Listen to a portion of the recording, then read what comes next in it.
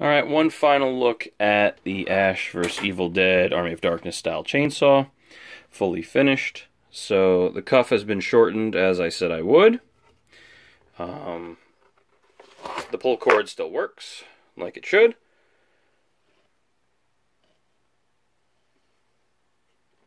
Top got a little bit more weathering. I've put some silver plug studs in the top here just to kind of have that bolted look. There's screws under it. I just didn't want to do studs, so it just gives it a little bit more of an authentic look. And the bar, I've extended it out so that it is the full 20 inches from the body like it should be.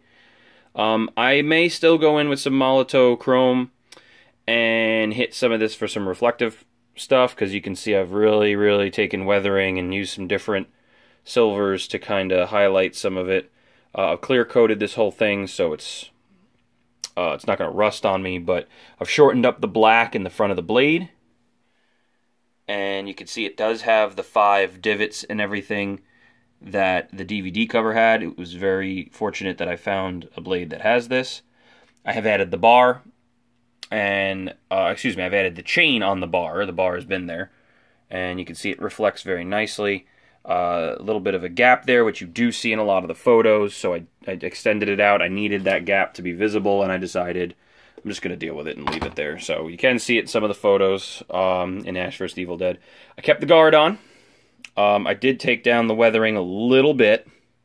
If you look up into the gear, you can see the chain wraps around the sprocket there, so that's still a very nice profile.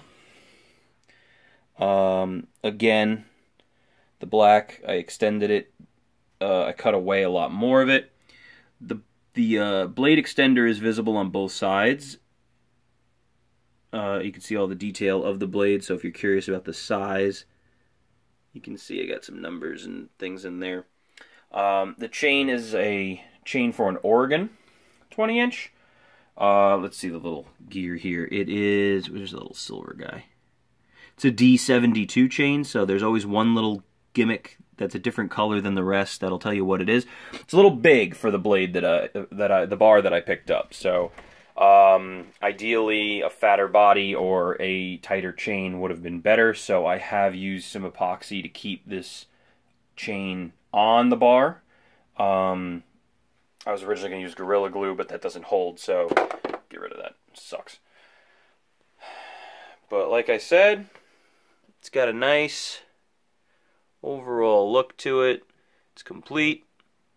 And now I can just display it.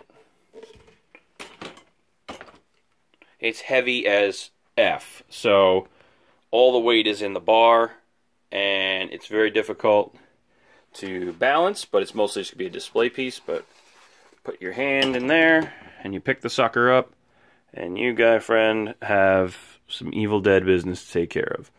So, again, this entire build was courtesy of some tutorials I found on Brett's Groovy Chainsaws.